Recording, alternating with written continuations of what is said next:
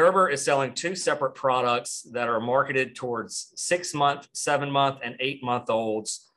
And these products, a single serving contains about 3 times more lead than an adult is allowed to intake in a day. But the real scary part is Gerber is selling these products with a subscribe and save model, where every month parents can get either 10 units of one or 16 units of the other. And if parents feed their infants all 10 or all 16 units in 1 month, then effectively that child for 1 month of his life has been poisoned with more lead than an adult is allowed to intake in 1 month. Their developmental processes are at some of the most critical stages of their life.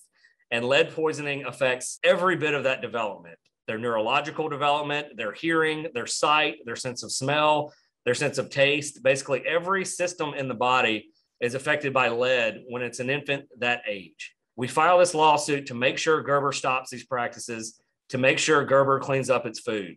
It's remarkable. Gerber, I mean, for the past 100 years, the most trusted name in baby food in America is selling baby food with lead.